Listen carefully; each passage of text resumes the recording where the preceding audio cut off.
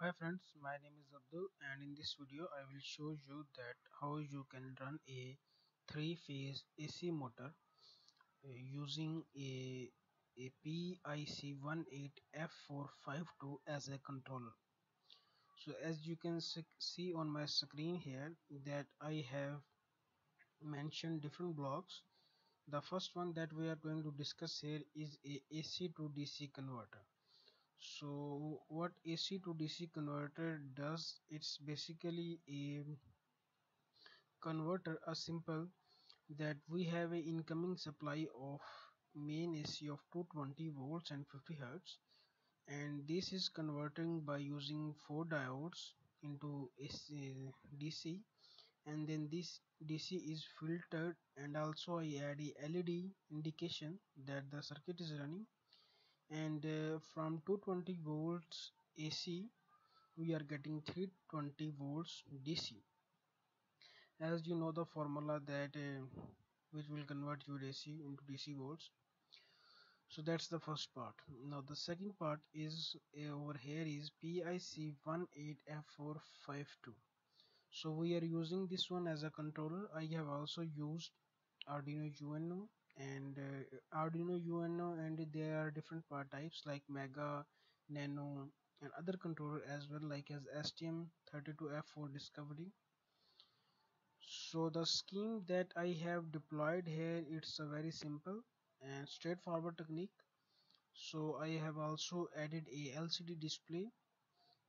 So the purpose of this LCD display is just to check at what point we are running, and I also added a feedback, but in this video I am not showing you the feedback. Maybe in my other videos I will explain you how the feedbacks works. I tried my best to add a feedback in this, but as you know that Proteus is a little bit slow, so to track that feedback and generate that pulses, and it's not that good results that I have found over here. Maybe it's my mistake, but so far the results are not good in a feedback. But over here as you can see that I will run the circuit. So the second thing is that this pulses, as you can see that they are I'm basically generating a three pulses, and the fourth one is basically the selecting pulses. So then this selecting pulses will divide and provide 6 PWMs to our IR2110. IR2110 is basically a gate driver circuit for the IGBT or MOSFETs. So for this MOSFETs I am using IR2110, and I also have designed this circuit using IR2112, IR2101, IR2102, and there are many other more drivers as you may know. So this driver what does is basically, as the signal from the controller is basically 3.3 volt or 5 volt, so PWM is basically 5 volt or 3.3 volts depending on the controller from which it is coming. So then this PWM is basically the actual signal that is needed to be implemented by that IGBTs switching. So for that what we do is at this 3.3 cannot trick the MOSFETs or IGBTs to turn on or turn off. So for that only we need to act as that 5.5 volts is to boost it up at 12 volt or at 15 volts, 18 volts depending upon the MOSFETs or IGBT that you are using. So the signals is the same, it's the same signal which is coming from the controller. The only thing is that its level is shifted. At controller its level is 3.3 or 5 volts, but after that driver it's the same signal, but with plus 12 volts or plus 15 volts signal. So what does this do is basically that thing turn on and turn off the activities. So as you can see here you are providing plus 12 volts, okay, then this is a fast switching diode. You can use a 1N4148, 1N4007, but I prefer 1N4148, and here I am using UF484. So it's a fast switching drive diode. So this 12 volt will be forward bias, and the purpose of this is not to reverse bias. After that, as you can see, there are two bootstrap capacitors that I have added. The purpose of bootstrap capacitor is to help and also act as a virtual supply. As we can see that at very high, we are repeating at the PWMs at about depending upon 10k, 20k or 15k, but at that fast switching we need a supply without fluctuation. So for that purpose, as you can see, the RGBTs are turning off and on and off. So for that, these bootstrap capacitor will act as a virtual supply. They are not a supply, but they act as a virtual supply. So after that, I had here 2 points. First one is that, and the second one is that. So the signal which is coming for a high and the low, it's the same signal which is at H point and but it is shifted to plus 12 volt. So then this is being given at this point. So this thing what will do, it will turn on the IGBT, and as you can see, it's when you provide 12 volts at the gate of a IGBT or MOSFETs, then they are turned on.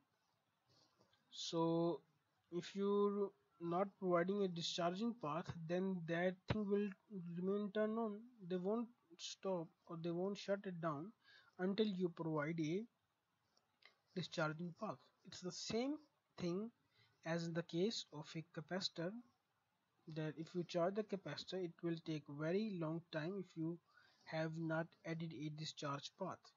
So this is will act as a discharge path, so it will discharge, and because of that fast switching is possible. So I have tried my best to get a pure sine wave, and in the simulation I have get this pure sine wave, and this thing we have built on a hardware, but we think we have built this thing many times and the results are pretty much similar. So let's run the simulation. So here, as you can see, the LCD is initialized,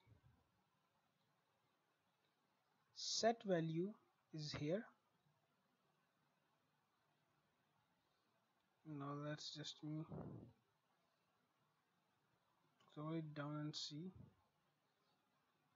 set their ground point.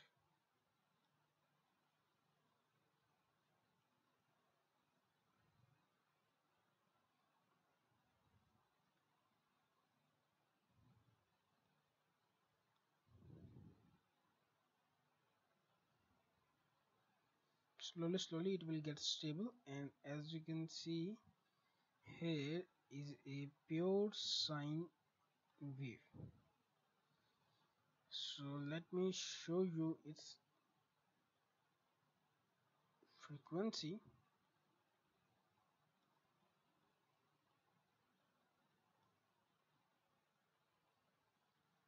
So here is the cursor.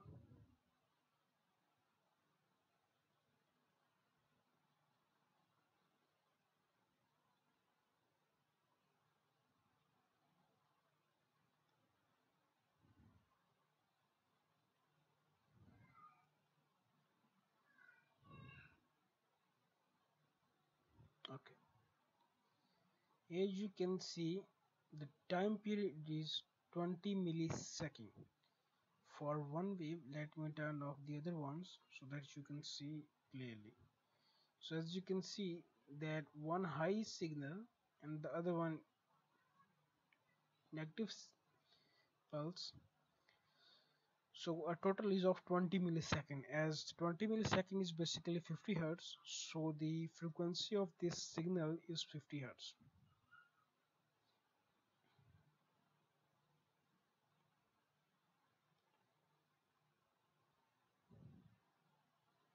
Now let's see remaining signals added. So here they are added, and it's a working circuit.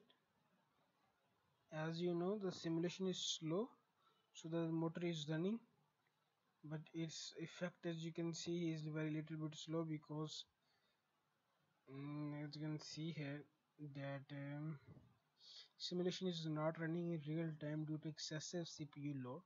So the load on the CPU is very high, so that's why it is running slow.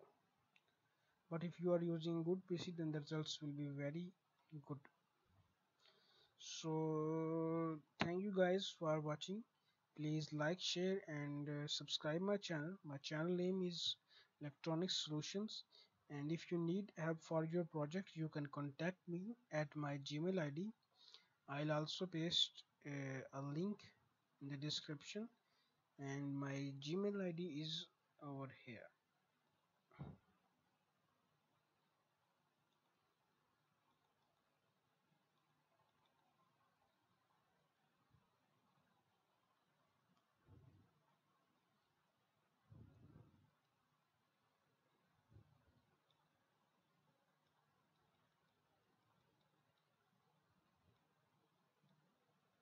Over here is my Gmail ID, TAHMED45000 at the rate of gmail.com. So thank you guys for watching, and if you want these simulation files, codes files, I'm happy to help you. You can get them just by sending a mail at my mail ID. Take care. Bye bye.